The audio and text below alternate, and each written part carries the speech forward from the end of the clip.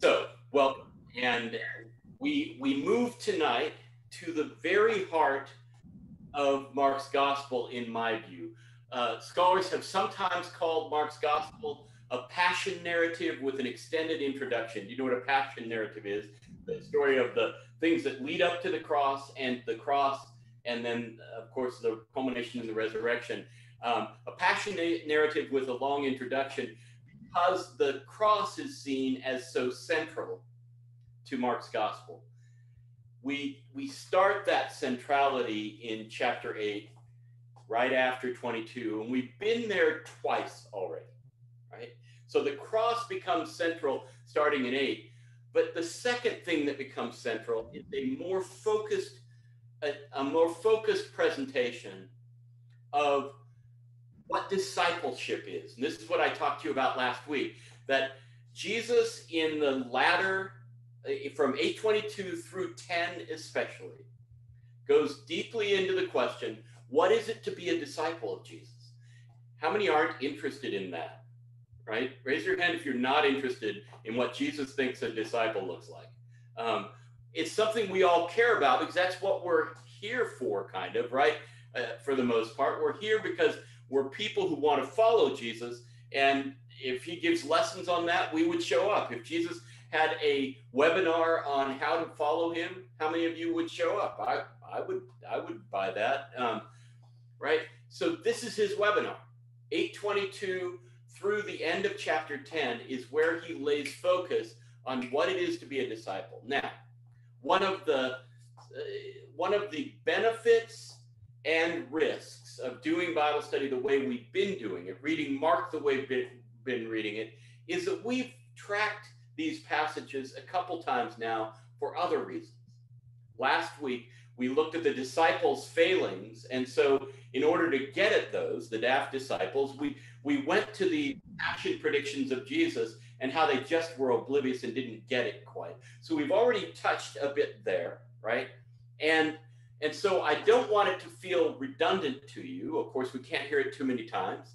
It happens to be one of the hardest things to learn. That's why the disciples were oblivious. But I want to start in the middle of this section in a passage that preachers among you, and I know there are several, have probably not flocked to preach. And devotional writers usually don't flock to write about because it's just darn hard to understand. Let's go to the middle and go to the salt. End of chapter 9. End of chapter 9. And we'll learn a lot from this in one little stretch, right? In this one little short paragraph.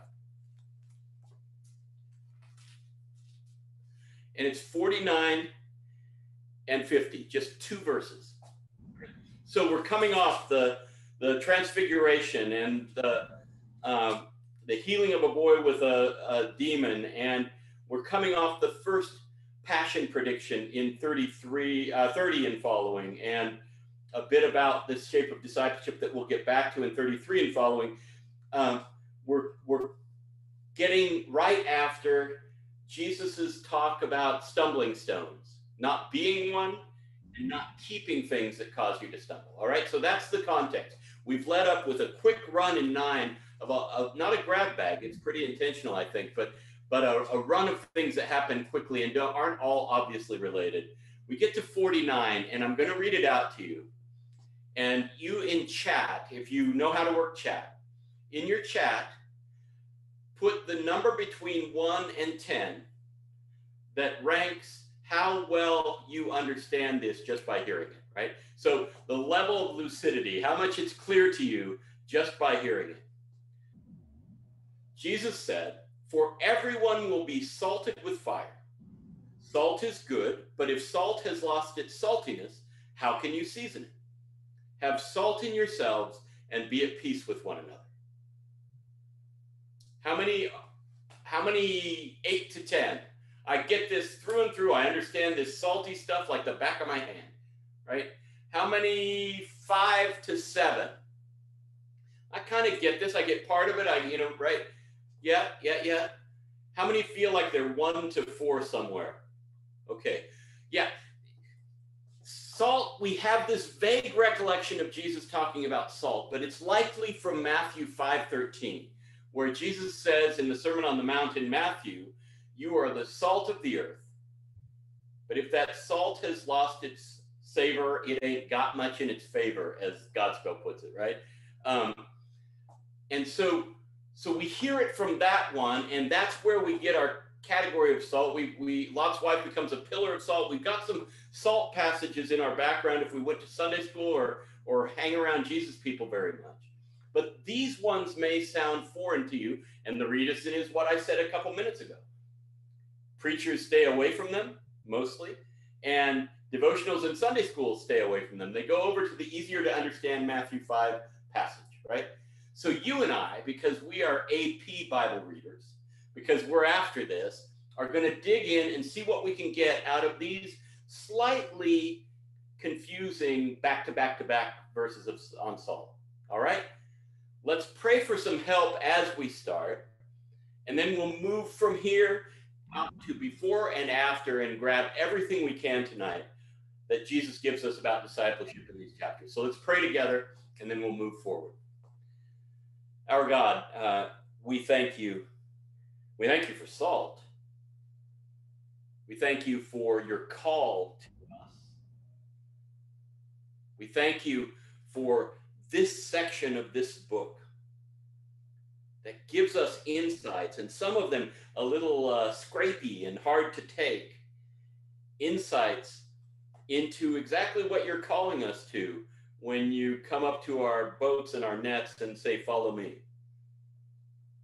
So in this latter day, in this 21st century, we pray for your guidance on what discipleship looks like through the eyes of Jesus. We pray in Jesus. Amen. All right, couple of things just as we go forward, just schedule-y things. One is that next week, in our order of things, we'll go to chapters 11 through 13.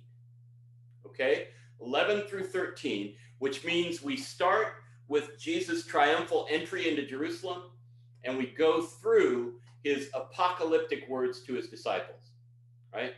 That's going to be the early part of the last week of Jesus' earthly life, right? In Jerusalem, all of it. Our last passage today will take us to Jericho, just on the front porch of going into Jerusalem. So in Jerusalem the whole time, first half of the week, right? That's next, and then of course we'll make our way to 14 and 15, and then we'll finish with 16 in our last session. Okay, everybody with on that? The second thing is to reiterate that if your questions don't get answered in class, some of you have been writing me notes, and I appreciate it. I've tried to get to everyone that I've seen, but if your questions don't get answered in class and we don't get to them through your chatting them, please don't hesitate to email me at alan@houseunitedmovement.org. There's another thing. I was talking to a few of you before all of you came. There's another thing that you might want that email address for. I am producing a 21-day, it's not a 21-day challenge, it's a 21-day attempt to help as we go toward the election. So it started last Thursday, but if you want to get these, they come out every morning. They're daily devotionals that it's basically being faithful in an election season, right? So sign on if you'd like just by sending an email, and I'll put you on the list of people who get them. I think we're at 630 people getting them now because a lot of people are seeing that they would like some help at it. All right, so those are the logistical things I have. Anything, raise your hand if you've got something that you need to know about how the class goes going forward.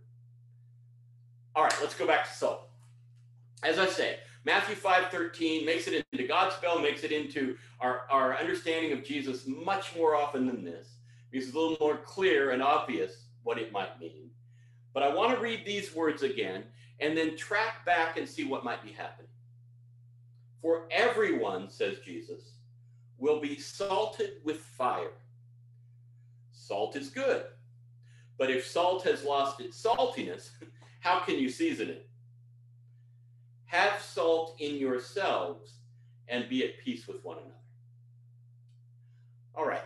One thing to notice right off is that here are three different sayings about salt clustered together. Now, most of our time with the Gospel of Mark so far has moved on the assumption that Mark's decisions about where to put things. Remember, Papias said Mark got his stuff from Peter, but then moved it around, which we took to be moved it around for reasons, right? That he didn't leave it all in the same order, that kind of like cataloging Peter. He arrayed it intentionally. And so we've seen how he builds a narrative that has subtleties and in which there's a beginning and middle and end and has a purpose going forward, right? And we've been rewarded for that reading. Last time it was the disciples see Jesus feed 5,000 people, and then 5 minutes later in the living room where they're hearing the gospel, the people who are hearing Mark's gospel for the first time hear the disciples not able to understand that Jesus can do this when he only has 4,000 people to feed, right? And whereas past readers have sometimes said, well, isn't Mark clumsy? He didn't realize he had done that earlier. When you and I actually came to appreciate that he might have been doing that intentionally to portray the disciples as just not the kind of guys who got it real quickly, right?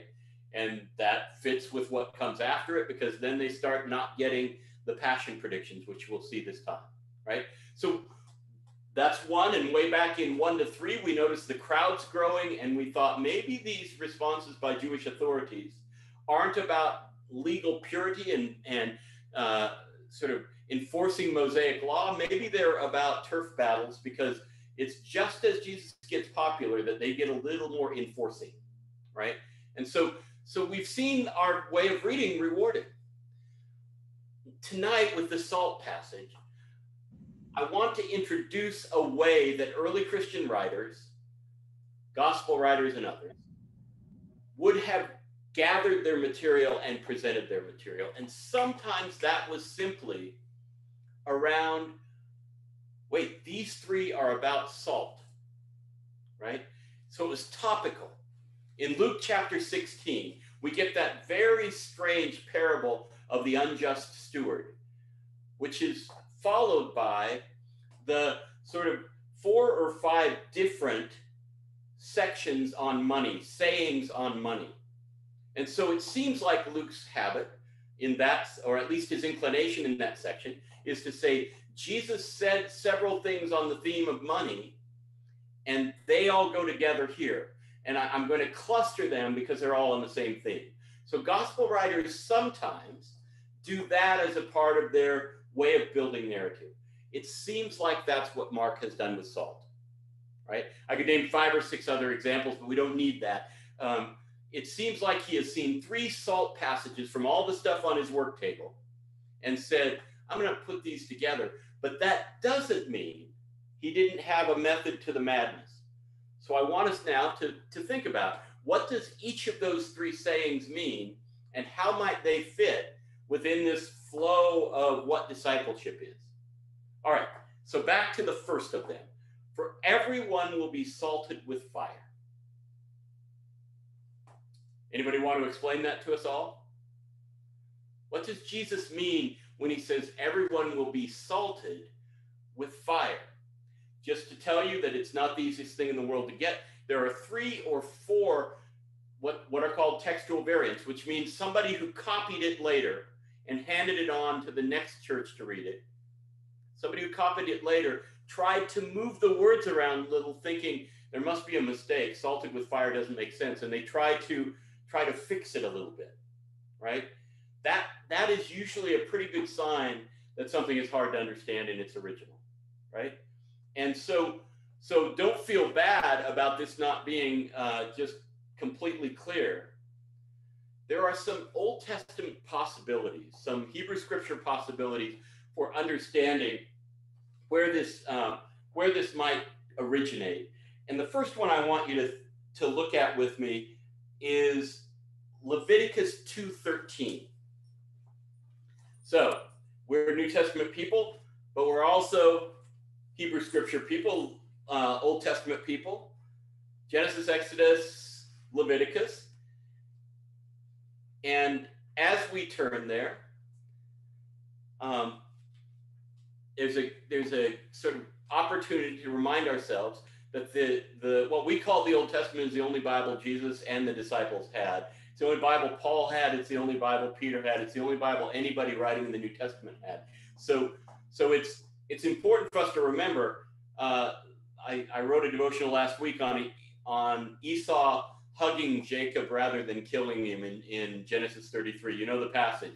They've been away from one another for 20 years after Jacob has stolen birthright and blessing from his older brother Esau, right? When last we saw them, it was murderous rage. When by the time Jacob comes home and gets his kind of gumption up to return to the land of Canaan, he expects that Esau is still going to be boiling mad. Instead, Esau runs up to him and embraces him, right? And Jacob says, "In your face, I see the face of God." Right? It's a great, great passage. I think that it's echoed in the prodigal son, right? I think it's echoed in the prodigal son. And who knows whether Jesus wasn't thinking about Esau in Genesis 33 when he sort of crafted the prodigal son story. So we got to remember, that was Jesus's Bible. He loved Isaiah. He loved Psalms. And I think he loved Esau getting back together with Jacob. So we're in Leviticus now. And the part of Leviticus we're going to take a quick look at is 2:13. Sorry, my pages are sticking together. There it is. I'm going to start at 11. No grain offering that you bring to the Lord shall be made with leaven, for you must not turn any leaven or honey into smoke as an offering by fire to the Lord. You may bring them to the Lord as an offering of choice products, but they shall not be offered on the altar for a pleasing odor. You shall not omit from your grain offerings the salt of the covenant with your God. With all your offerings, you shall offer salt. Right? Now, Leviticus is just a hoot to read, as you know. It's the fastidious way of understanding every little detail about sacrifice does get a little old. Any of you who know the name Rob Bell showed his distinction from other people who do this kind of work by the first sermon series he preached when he went to Mars Hill, where it was small and it became big during his time there. The first sermon series he preached was on Leviticus, because he said, if people will come for Leviticus, they will come for any part of the Bible, right? And so not exactly a bestseller, Leviticus 2, but 13 beams us in on the fact that salt was used in the sacrifice. In fact, you were always supposed to use it in this particular sacrifice, right? And so it may be that Jesus is drawing on that and putting together the notion of burning, as a sacrifice would be burned with salt, right? Salt and sacrifice go together, and fire is a part of all that. So that may be where it comes from. On the other hand, it may be the fire is the fire of judgment. In Malachi 2 and 3, anybody remember, it's put to music beautifully. Anybody remember, he shall beat you like a refining fire, right? And so Malachi pictures judgment and the preparation for judgment in terms of fire, and it has a relationship there to sacrifice. So we don't know exactly where Jesus got it, but there's plenty to plumb into in the Hebrew scripture that may have leaned Jesus toward talking this way about, or at least to his disciples. If it's about judgment, right? If it's about preparation for judgment, getting ready for the refiner's fire and the judgment to follow, or if it has to do with the afterlife, which most commentators lean toward, right? Then we would come away. You've seen, if you read up for this session, you've seen that Jesus leans toward judgment 2 or 3 times. We get the rich young ruler who asks, "What do I do to gain eternal life?" And so there's salvation in play in the verses maybe 15 beyond this. There also has been in Jesus's chapter 8, where he says, if you are ashamed of the Son of Man in these days, the Son of Man will be ashamed of you in the last days, right? So we've got judgment around, an afterlife around. So let's just tilt this one toward salt and fire kind of move in Jesus's understanding to this gets you ready for judgment, for God's sort of demanding or at least exacting judgment before the afterlife, right? The second one, nobody's going to be satisfied by this, by the way. There's a reason theologians and exegetes still battle over these. They aren't absolutely, oh, that's obvious, right? But second one, and then we'll do the third and then put them all together. Salt is good, but if salt has lost its saltiness, how can you season it? Now, this one may be the one that you most quickly cotton to, because it sounds a lot like 5:13 of Matthew, right? It sounds like what he's saying is, you know what? Your job as a disciple in the world is to be salt to it, right? That's the way most people interpret 5:13 of Matthew, and it's the way most people interpret this middle salt saying in Mark 9, right? So if the first one is, toward the afterlife, I'm going to say this: get ready, do the things that you need before the afterlife. Salt and fire, right? And the second one is, be salty in the world. Be a preservative, a seasoning in the world. The third then goes, have salt in yourselves and be at peace with one another. Now, there were certain ancient rituals involving salt that had to do with covenants in which people could either be reconciled or agree on something. That may be the location of this, in which case, the first one is about the afterlife. The second one is about living in the world, and the third one may be about living in the church, right? Peace among yourselves as followers of Jesus, which would be a pretty expansive reach for three small salt passages: the here and now in the world, the here and now in the church, and the afterlife. Does that about cover it, right? So it may be that Jesus has put these three compactly together, or Mark has drawn them together to say something about how Jesus thought of discipleship. Namely, it matters here inside church, inside the group of disciples. It matters here in the world, right? And it matters here toward the next world. Wouldn't that be nifty? I do that as sort of a microcosm because Jesus is going to touch on each of those three elements in the course of these passages in 8 to 10. Please put questions in the chat. I want to remind you, because this is a very, very curious passage. But that's my read. First, judgment. Second, in the world. And third, in the church. Salt here, salt there, salt everywhere. All right? Now let's go back to where we begin this section at 8:22. And we aren't going to read there because we've read it too many times, right? We've read it 2 weeks in a row before this. But I do want to pick up at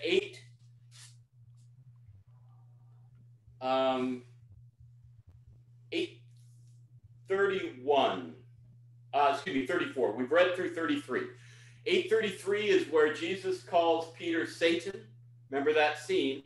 Because Peter opposes Jesus's walk to the cross, and Jesus portrays him as a tempter in that. We went through that a couple weeks ago, right? Then in 34, he called the crowd with his disciples, and he said to them, "If any want to become my followers, let them deny themselves, take up their cross, and follow me. For those who want to save their life will lose it, and those who lose their life for my sake and for the sake of the gospel will save it. For what will it profit them to gain the whole world and forfeit their life?" Other translations have soul. "Indeed, what can they give in return for their life?" Soul. "Those who are ashamed of me and of my words in this adulterous and sinful generation, of them the Son of Man will also be ashamed when he comes in the glory of his Father with the holy angels." And I'm going to stop there, even though it could run into 9:1. We'll talk about 9:1 in a second. All right, so what is the shape of discipleship here? Jesus has just announced his cross, just announced where he's going. He's already had resistance from one of his primary disciples, one of the guys who keeps getting in these groups of three: Peter, James, John in the Transfiguration, Peter, James, John, Andrew as the first disciples, right? So he's just had to correct one of his A students in a way, although we saw last week they're all C or beneath. Now he turns around to the whole crowd and says, I wasn't kidding. Do you know what discipleship looks like? It looks like giving up your life. In Bonhoeffer's words, Christ bids us to come and die, right? And so the picture, and really the first picture he's drawn of what discipleship looks like is of self-sacrifice, of giving up life, of dying. Paul says, I have been crucified with Christ. It's no longer I who live, right? Here, Jesus's picture is of coming and taking up a cross. And nobody would have interpreted that as anything except taking up death. And they wouldn't have known what kind of death he means, right? He probably doesn't mean get on the wrong side of the Roman law. But he does mean carry death with you in some way, right? Because he says, if you try to save your life, you'll lose it. But if you lose it for my sake, you'll find it. Now, we can do all kinds of psychological and spiritual, psychologizing and spiritualization of that. But that seems to be the point that the disciples most often miss. We saw last week that Jesus said, I'm going to go and die, and Peter bucked it. And then in chapter 9, Jesus said, I'm going to go and die, and they're all talking about who will be greatest, right? And then in chapter 10, Jesus says, I'm going to go and die, and James and John say, that's interesting. Can we sit on your right and left, right? 3 times they have a shot at getting the most important thing he's trying to tell them, and 3 times they completely let it fly by. Last week, we treated them as daft, but denial ain't just a river in Egypt, right? These folks may be unable to process it. It says in 9, they didn't understand it. They couldn't understand it, right? They may be unable to process it because it's just too terrible a thought for them. Not just that Jesus will die, but that a chapter ago, he linked that to some kind of dying for them, right? How many of you, when you hear, an infomercial that says, okay, come and give up your life, are suddenly sending money, right? This is not something that draws great crowds. In fact, those flocks who came to Jesus in the early part of the book, right? The sort of growth of his popularity wasn't because he was saying this. His popularity grew because he was blessedly and validly and generously and lovingly helping people and teaching people, and that grows a crowd. But once you start talking about the cross, it shrinks a little bit, right? So it is natural for us, just as the disciples, to avoid this. Can you write in chat if you have an idea of ways that we avoid this? This is pretty direct language, right? But ask anybody what it is to be a disciple in your next church group, or in your next sort of small group, or in your next setting where there are Christians gathered. And the first thing you hear will unlikely be, well, being a disciple is dying to self. Right? It'll probably have to do with imitation of Jesus. It'll probably have to do with things that live, right? This image has eluded most generations of Christians. Right? John Michael Talbot, few be the lovers in this painting. Few be the lovers of the cross, right? So it's worth taking seriously our own aversion to this 20 centuries later, right? Our own aversion, our own tendency to run toward other things. So Jesus sets the tone for his whole picture of discipleship with the image of death. and following him to the cross beyond just the physical geographical move, following him by taking up our own cross. If we had more time and we were in the same room and we could do small groups, we'd break out and ask, what does that mean in life, right? What are examples of places where you have experienced taking up a cross, or where you've seen somebody taking up a cross? And that's a good thing for you to think about and ruminate on now and Holy Week and any other time you get a shot at it. But it's tonight it's going to have to suffice just to point out the centrality of the cross and Jesus' sense of what it is to follow him, right? But let's go on, because there are other things. It doesn't simply stop there. He continues teaching his disciples through these 2.5 chapters. So what we just read gives way to a saying, and he said to them, "Truly I tell you, there are some standing here who will not taste death until they see that the kingdom of God has come with power." Right? What happens very next? The transfiguration. We talked about it a couple weeks ago, and the transfiguration happens where Peter and James and John go up with Jesus up onto the mount, which is more like a hill, right? And the discipleship item here seems to be what happens in verse 7, right? Jesus has just spoken that his future is to go into Jerusalem and be killed by the authorities there. Peter has suggested that's not exactly the right future, right? That Jesus may be wrong about what he's supposed to do, because messiahs don't die.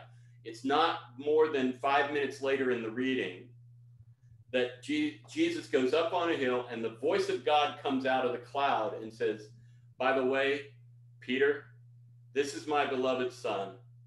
Listen to him," right? In other words, this sort of, "Oh, Jesus must be wrong," doesn't square with the voice of the Almighty. So a second principle, if dying is the starting point for discipleship in Mark, the second principle is, whatever else you do, listen to this guy, Jesus, right? Not just about the cross, but about everything going forward. It's an authenticating statement from the heavens. And it applies directly to discipleship, because people who follow Jesus listen to him, right? That's as obvious as it gets, but it doesn't go without saying. So the next passage. The next passage is the coming of Elijah, which leads, Jesus essentially says that Elijah has already come, and he likens Elijah to John. We heard a couple chapters ago that John has been killed by Herod. Here, he parallels John with Elijah and says, in that expectation, Elijah has already come, and they did what they wanted with him, pointing to Herod's killing. The next passage is one I want us to dig deeper in. It's the healing of a boy with a spirit.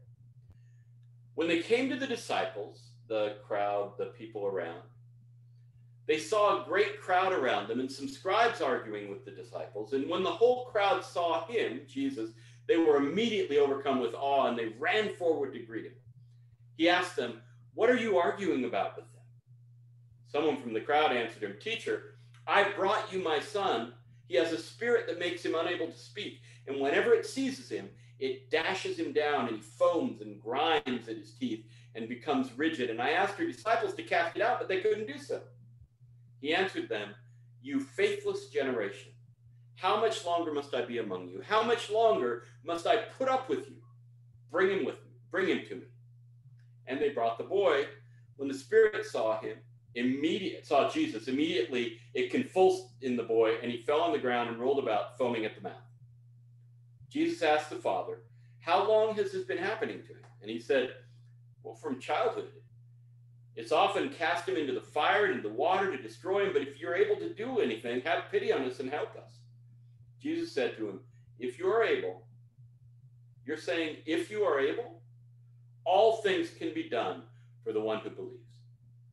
Immediately, the father of the child cried out, "I believe, help my unbelief." When Jesus saw that a crowd came running together, he rebuked the unclean spirit, saying to it, "You spirit that keeps this boy from speaking and hearing, I command you, come out of him and never enter him again. And crying out and convulsing him terribly, it came out, and the boy was like a corpse. So most of them said he's dead, but Jesus took him by the hand, lifted him up, and he was able to stand. Right? I want to stop there, and we'll get back to 28. All right.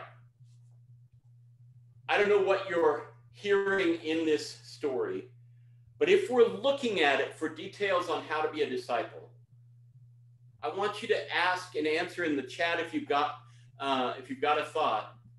What does this tell us about discipleship?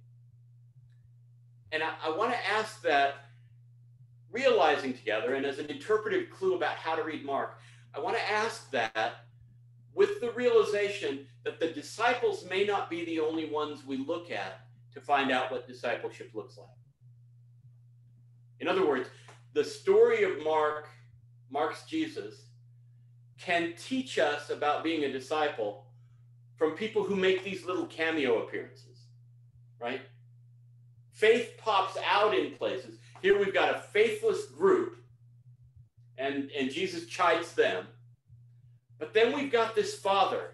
You notice what the father says. It's famous. There are a lot of people who preach on this passage, right? You notice what the father said. Unlike this generation that Jesus has condemned, which is not faithful, there's a sort of resistance of not believing. Unlike that, Jesus seizes on this man and says, do you believe? And he says, I believe, help my unbelief. Right? Famous passage, not spoken by a disciple. Can you imagine Peter saying, help my unbelief? Not Peter as he's presented in Mark, right? He seems to be pretty sure of himself. This guy may show us something none of the disciples do, which is a sort of humility about our need for help, right? And so we don't want to just track the disciples if we're in Jesus's webinar on discipleship. We want to also see it in the cameos, because if we get that here from the man who says, I believe, but I need help believing, right? I believe, help my unbelief. We also get it down the line in a passage we're not going to get to spend much time in, but we did see last time. And that is blind Bartimaeus, right? Blind Bartimaeus comes as the counterpoint to James and John. In chapter 10, James and John ask for glorious places, the good seats next to Jesus in the kingdom. And they do it in response to Jesus's question, what do you want me to do for you? Right? Forward one episode, Jesus goes into Jericho, and there's blind Bartimaeus just shouting and trying to get his attention. The disciples resist. Jesus says, bring him in. And Jesus asks him, strangely, the very same question with the very same words. What do you want me to do for you? Right? And he says the very simple thing that has more than one level. He says, I want to see. And so Jesus gives him physical sight. But the very next thing he does is fall in line, and it says, follow Jesus on the way. Right? So as you're compiling your sense of what it is to be a disciple in the Gospel of Mark, these cameos become really important. We saw last week that in some ways the disciples let us down, at least in their performance of faith, right? The guy who says, I believe, help my unbelief, embodies humility in a disciple. And the guy who says, I want to see, and then follows Jesus on the way, embodies this sort of sense of need, right? So humility is in both of them. That might be something we want to put on our disciples are this list. In that light, Jonathan Sacks, my favorite sort of superhero rabbi from London, Sir Jonathan Sacks, has said that humility is the orphaned virtue of our age. So if you live out a humble discipleship, you're gonna be an outlier in an age of everybody knows their politics is right, everybody knows they are right, sort of the arrogance of social media, right? Presentations of self. This is one that kicks against our culture right now, folks. Sign on for Jesus' humility and you'll be a unique character in your neighborhood, right? The guy who says, I believe, help my unbelief, helps us with that. So does blind Bartimaeus. All right, let's go on beyond the healing of the boy. Jesus again foretells his death and resurrection, and then the disciples don't get it. They didn't understand. They asked, Jesus tells them that the greatest will be the least, the greatest will be the servant of all, right? Then in 38 and following, we get another lesson on discipleship. Because in 38 and following, the disciples shout down a guy who's casting out demons in Jesus' name. They say, you can't do that. And they come in and they write him a ticket for anti-Jesus behavior, right? And or for unlawful Jesusing, right? And so that they come back and they report to Jesus, saying, we caught the guy. And you remember what Jesus says, if they're not against us, they're for us, right? In Mark, if they're not against us, they're for us, is a discipleship principle, right? It widens the circle of the blessed, right? That's another important thing in our time. There are plenty of people who are against one another in our time, but the little, I mean, we have 33,000 denominations in the Protestant side of Christianity, right? 33,000, which means we have a lot of times said, those people are casting out demons in your name and we don't think they ought to do it, right? A lot of times have differentiated ourselves. Here, Jesus is widening the fold and saying, if they're doing our stuff, they're us. Right? That's another possibility of community building among the people of God. Right? Discipleship may be partly about having the humility to say, well, ours isn't necessarily the only game in town. Right? Not Christianity, but our variety of Christianity maybe is not the only game in town. All right, we're speed shooting as you can see, because I want to get to chapter 10. I want to spend just a little bit of time with the run through 42 to 48, where Jesus does two things. Jesus says, anybody who causes one of these little ones to stumble, right, is in huge trouble. That is my responsibility for you, right? I am made as a disciple responsible not just for myself, but for your not stumbling. Reminds me of 1 Corinthians 8, where Paul says the weaker members in Corinth are saying, wait a second, we don't think you should be able to eat meat sacrificed to idols, right? And Paul says, in order not to cause them to stumble, you should not eat meat sacrificed to idols, even though it doesn't cause you to stumble, right? The responsibility of one for the other is a discipleship principle. Jesus paints it here by saying, first, you better not cause another one to stumble because that's big trouble for you. Second, then, he says, by the way, if anything in you is causing you to stumble, let's get rid of it, right? Then this is the cut your hand off if it's causing you to stumble, put your eye out, right? If your leg is causing you to stumble, take it off. Jesus makes us responsible for both the other's faith and our own, right?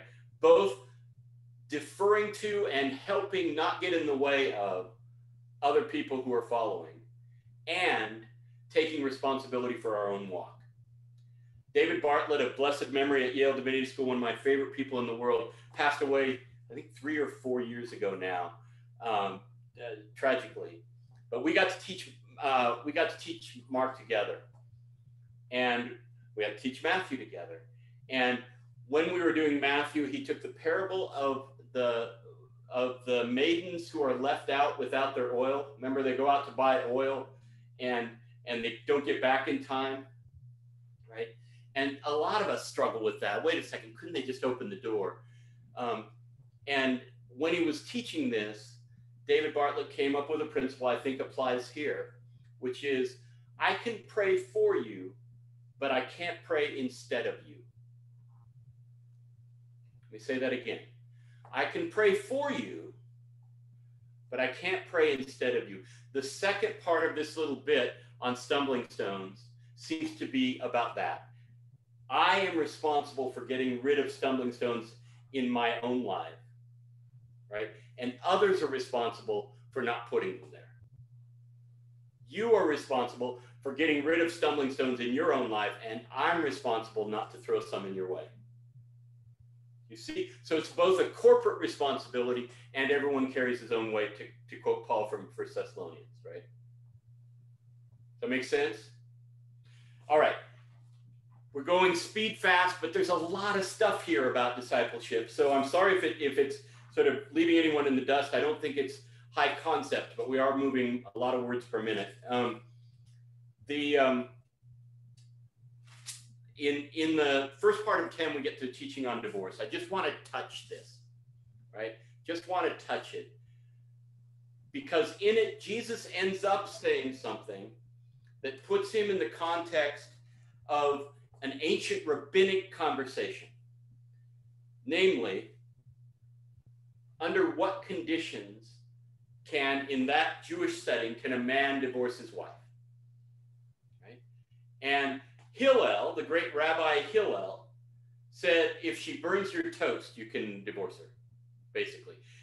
A man can divorce a woman for any reason. Shammai, his counterpart, says only in the case of adultery, right? They argue back and forth about this. Notice what Mark's Jesus says. In Mark's teaching on divorce, verse 10 through 12, in the house with his disciples, they asked him about this. He said to them, whoever divorces his wife and marries another commits adultery against her. And if she divorces her husband and marries another, she commits adultery. Notice how Jesus goes even farther. He doesn't have any conditions under which it's okay. Now, some Bible scholars have said, this must be Mark doing what Mark does rather than Jesus doing what Jesus does. Because first, women couldn't divorce people in Jewish circles, right? It wasn't allowed. So why does he cover the women's side? Right? And second, no Jewish teacher was saying there's not any condition under which this can happen, right? I want to get in alongside that and say, just a few chapters ago, why did John the Baptist die? Well, he was criticizing Herod's love life with Herodias, right? What had Herodias done? Herodias had divorced her husband in order to be with Herod. So in the book, 4 chapters earlier, is an example of a woman divorcing a man. So you don't need to go quite to, Jesus never would have said this, because it's even in the near space, right? The second thing is that in Qumran, the Essene community of the Dead Sea Scrolls, there is teaching on, I'm trying to remember on which passages in which divorce is categorically disallowed. So if Hillel and Shammai are arguing back and forth over conditions, the Essenes, the Qumran people, wouldn't brook either of those conditions, right? So that's just to sort of give you, it's not so much on discipleship, although faithful monogamy is an important part of discipleship to log, right? It's not so much to beam with discipleship, but again, to take a moment just to say, how do we read this book? Well, we read it with a mind for the kinds of questions that what I just talked about allows, which is, where does this fit within its world? And is this understandable within the world that both Mark and Jesus occupy, right? Okay, last thing we're going to do, promise. We're just running a little over on my time. I hope you'll stay on for Q&A. Last thing is just to go to that famous passage that is kind of the epitome for Jesus. It comes back to what we saw in the middle of chapter 8. And it is in chapter 10, after Jesus tells that he's going to die, after James and John make their request, after the disciples get angry at them for making their request, Jesus called them in 42 of chapter 10 and said to them, you know that among the Gentiles, those whom they recognize as their rulers lord it over them, and their great ones are tyrants over them. But it is not so among you. Whoever wishes to become great among you must be your servant, and whoever wishes to be first among you must be slave of all. For the Son of Man came not to be served, but to serve, and to give his life a ransom for many. So we close with the same self-giving, self-sacrificial attitude that the cross brought in chapter 8. This time, Jesus saying himself, the Son of Man came not to be served by people, but to serve them. And that culminates in the giving of his whole life. Right? I want to stay there long enough to recognize the contrast that Jesus draws with the Gentile pattern.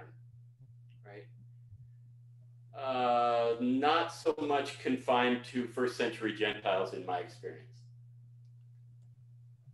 In your experience of our world, does the inclination to take the best seats and the upper hand and the space of domination rather than subjugation, or being the one who gets rather than the one who gives, does that seem kind of still a little bit of a human tendency? Of course, right? I want to notice how Jesus gives it to the disciples, because it seems like what I just described is the competitive instinct.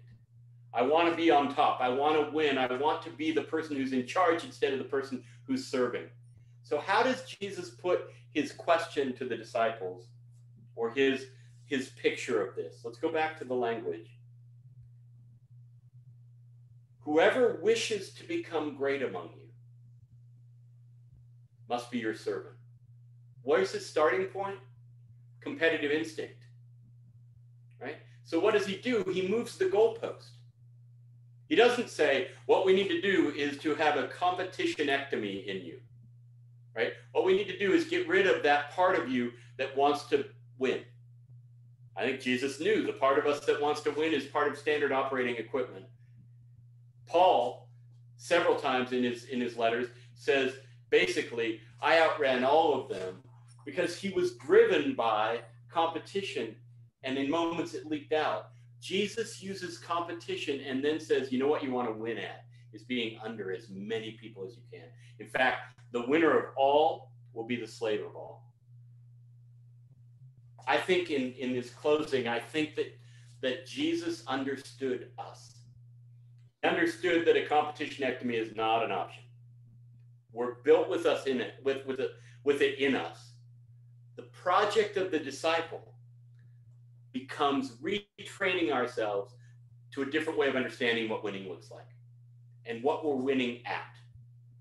We redirect the passion towards serving from toward being served, right?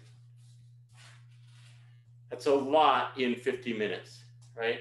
And I'm sorry about the mowing here, the kind of fast through, but we got to salt, we got to divorce, we got to 50 things. If anything sticks, I'll be happy. For now, let's close in prayer, and then we'll do chat questions. So let's pray. Our God, we thank you for this time, for this set of passages, for the density of them. I thank you for these folks and their faithful listening and the occasional laugh they give me when I'm trying to be funny. I thank you for the fellowship you build among us and the care you have for us and the understanding you have of who we are from the start. Thank you for coaching us, teaching us, leading us along as your disciples.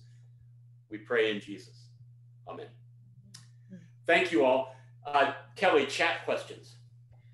This is actually a question that came via email, and I'll just say if anybody else has any other questions, please put them in the chat now. But this is, why is the massacre of the innocents mentioned only in Matthew and not in Mark, which would be expected if Mark was the earliest of the Gospels written and Matthew and Luke were based on Mark as a primary source?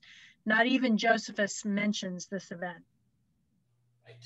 Right. So the order of the Gospels is something we've only barely touched. I mentioned that the Gospels, the majority of scholars of Gospels, that Mark wrote first, not just because it's the smallest of the three, but because of the kinds of changes that are made, and what's more likely, that one would lengthen the story or shorten it, and things like that. We won't be able to go long on it. But what's usually thought is that Mark came first, and that Matthew used Mark, and that these are the options. Luke used Matthew, or Matthew and Luke used the same thing, which gets called Q, the Q source, because German for source is Quelle, right? In other words, that they had a second thing along with Mark that was a sayings gospel called Q, right? What this question person is asking is, so why does this massacre of the innocents in Matthew 2 only show up there? Why wouldn't Mark tell it? It's just an outlandish event, and he doesn't seem to want to flatter Herod. So why would he pull that punch? And we don't know. We don't know if Mark had that tradition.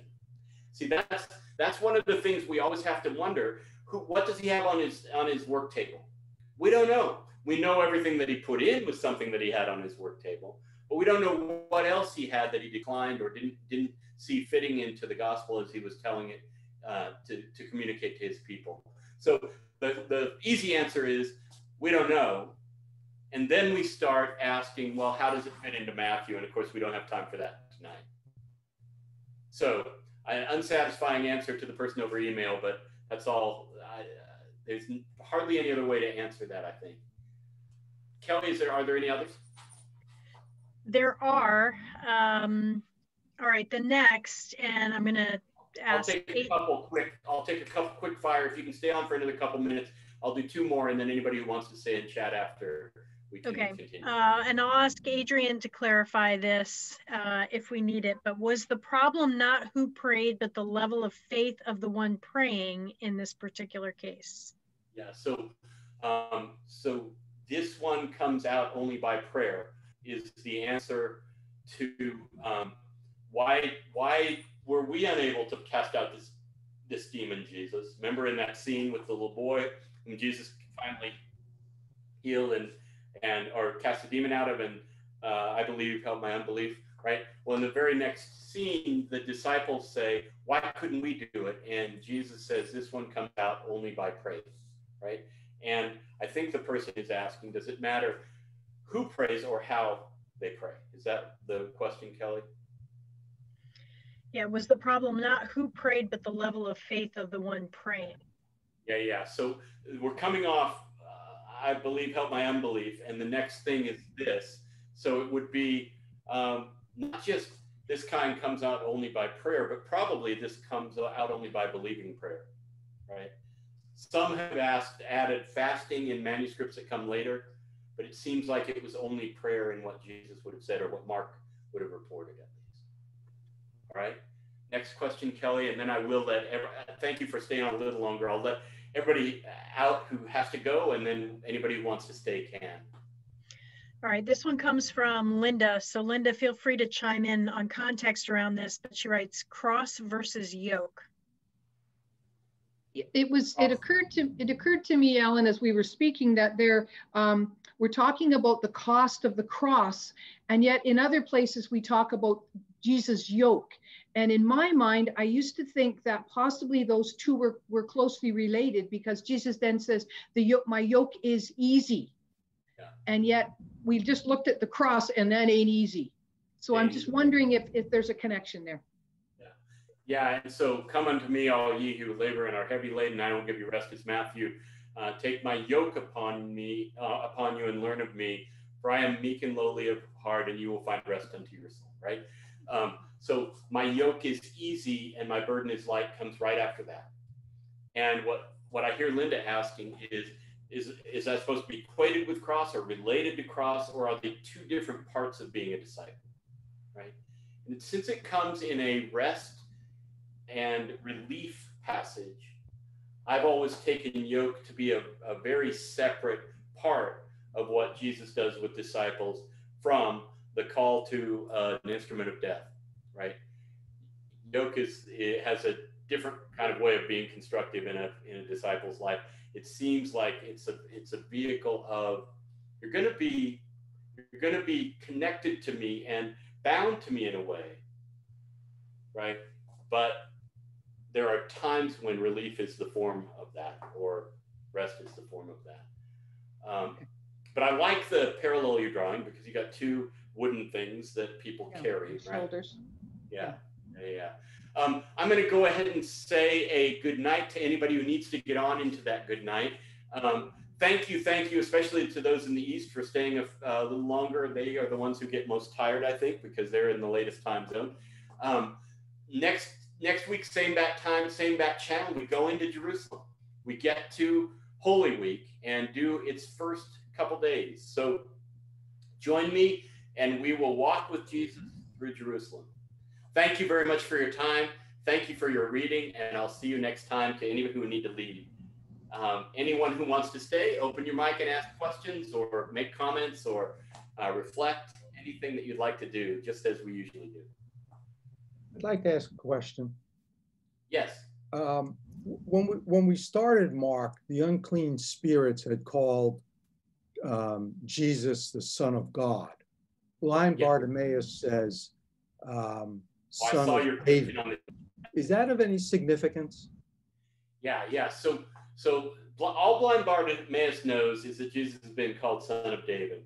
And no human in the narrative for Mark is going to get to call Jesus Son of God until that cross. You and I actually talked about that 3 or 4 weeks ago, right? In this setting. In a different setting, right? Yeah, I mean, not in this text setting, but in this class setting. And so every claim about Jesus falls short of that by any human, even when Peter gets, "You're the Messiah," he gets it wrongly, right? So Bartimaeus, good old Bartimaeus, knows that this guy is something and has heard that he's the son of David. Who knows if he knows what that means, right? Over there in Jericho. But he uses it as his calling, as his card to summon Jesus's attention. Right? When we get to Jerusalem, Son of David is going to be a part of the coming kingdom of our ancestor David in the very next scene after this, right? Bartimaeus is going to call him Son of David, and when we get to the Palm Sunday scene, blessed is the coming kingdom of our ancestor David is going to be the language people use when they acclaim Jesus. So it starts the theme of Son of David stuff. That makes sense? Yes. I mean, there was a faith healing tradition, right, in this time period. And I just wonder how many of the people who are healed then go the extra step that the person who performed the healing actually may have some relationship with God. Yeah, and it's interesting because the disciples' enforcement of a no exercising in Jesus' name code, right, in the passage after the boys healed, is kind of maybe trying to forfend against somebody being associated with God through doing this and getting the credit. Acts has a scene where somebody tries to hijack power, right? Simon Magus. So I think you're onto something, Reggie, about what assumptions or conclusions do we draw when somebody does something wondrous? Anything from, well, that was cool, all the way up to, well, that person must have God status, and we get that in the Gospels and in the early Christian milieu. Other questions or comments or anything you want to talk about? It's good to see you all. Mm-hmm. Bob, you have a question? I actually had a comment. I had a friend who worked at World Vision who came upon 2 of the employees arguing about who was the more humble. It's beautiful. It's beautiful. It's better than James and John, but it doesn't quite get it, does it? Joe, did I see your hand too? Oh, yeah. So, Alan, as we've said before, I tried to empty my head of all the sermons from all the decades. And as I was reading about the epileptic, that happened to me once on the school bus in high school coming home. One of my friends heeled over into my lap and he was foaming and rigid and thrashing, and you try to keep him from banging his head. And it was like 3.5 miles to my house from school. So another friend and I got off with him at his stop. We almost had to carry him off. And there was a few other kids that got off at that stop. And they went to his house and found a neighbor lady, and we just sat with him on the lawn. And by the time the neighbor lady came, he could kind of stumble, and we got him home. It was a couple more miles, so George and I walked home. And see, Jesus, what does it mean to be a disciple? Jesus just cures people, and his disciples generally just cure people. And we did what we could, and we stayed together. So probably that's discipleship, is you stay with people and you do what you can. Yeah, and I think that's a good example of what do I do now if I don't seem to have the gift of casting a demon out of this guy or helping his physical condition. What do I do, right? I do think, as we talked about last week about the miracles, or was it 2 weeks ago? I mentioned Austin Farrer, and he was asked in a very heady Oxford circle, do you believe in the miracles really having happened? And he said, I don't know. I can't prove that they did, but I know that God is the only one who can write with history. And just a reminder in this setting that, as Joe's saying, you do what you can do. It may be that the concept of what can happen in Western thought is limited, right? That's not to say you and your buddy on the bus ought to have suddenly believed you could cast out demons, because if you had, you probably wouldn't have been as helpful to him, right? But it's just to put a reminder in that I think it's worth looking at non-Western cultures and seeing not just reports of, but on the ground witnessing of things that we might call impossible, right? So anyway, thank you for sharing. Another thought, Alan. My buddy was Greek Orthodox. Yeah, go ahead. And their church put on the best dinners. Yeah, that's good. Others, anything else you'd like to delve into, or any reports from life, anything that, yeah, Roy. Thank you, Alan. This was just so fascinating, and I'm going to say something awkwardly. And I think it might be the distinction between what Jesus said and how Mark arranged it. But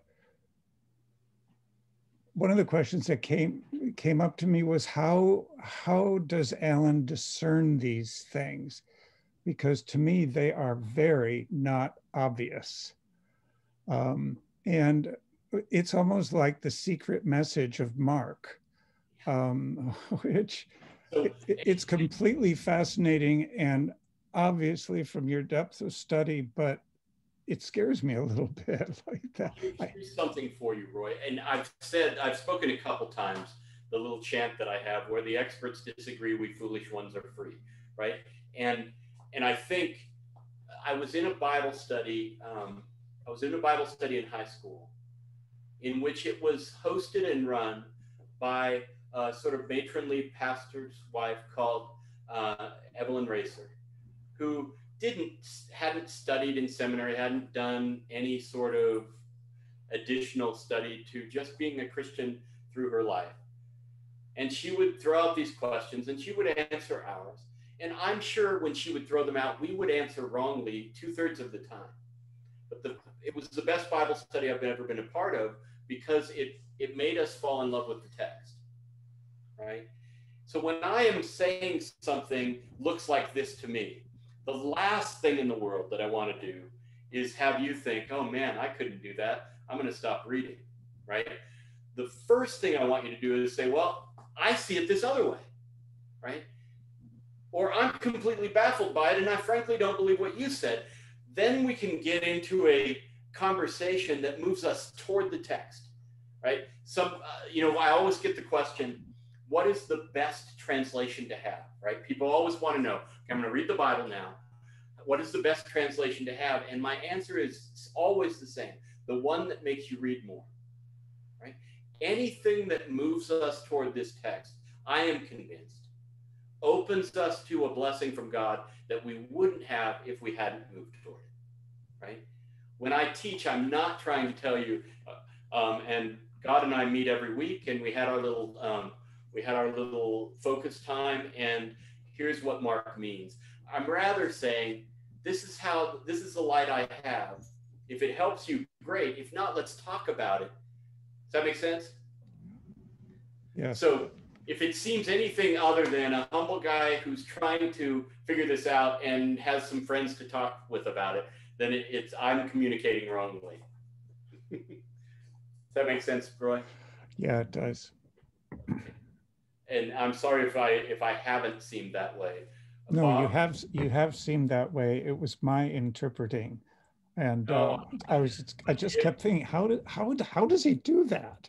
Yeah, well, I have read it in different ways than you have over time, and I might have some things that I know that you don't know about what Josephus wrote or about what Qumran people believed, but that doesn't mean the interpretation I offer is either the final word or thought by me to be anything like the final word, right?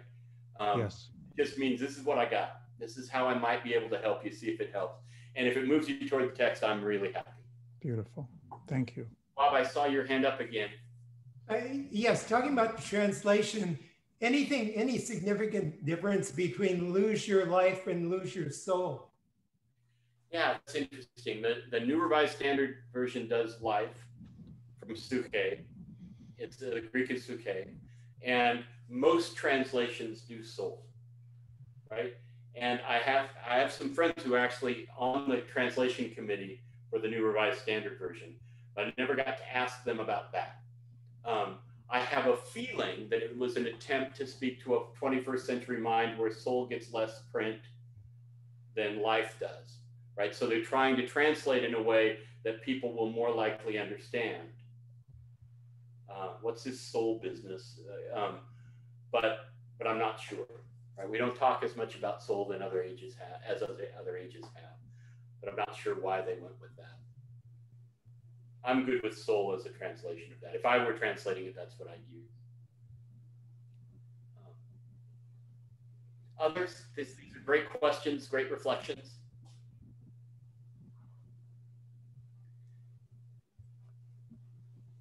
Well, you're great. Thank you. Thank you for coming and for staying and for reading Mark, which is the goal here, right? Next week, we get into that Holy Week. So I wish you good reading. Read 11, 12, 13 if you get time. Your prep guide will come out tomorrow, so you can add that afterward. But I always hope you'll read first and then read my stuff as sort of how can this help me a little bit. But whatever you do, get ready for sacred space, because we get into Jerusalem next week, and that week we spend between Palm Sunday and Easter. So that's where we'll be for 3 straight weeks. So God bless you this week, and we'll be in the Holy Week next week. Good night. Good night. Good night, everyone. God bless. Good night.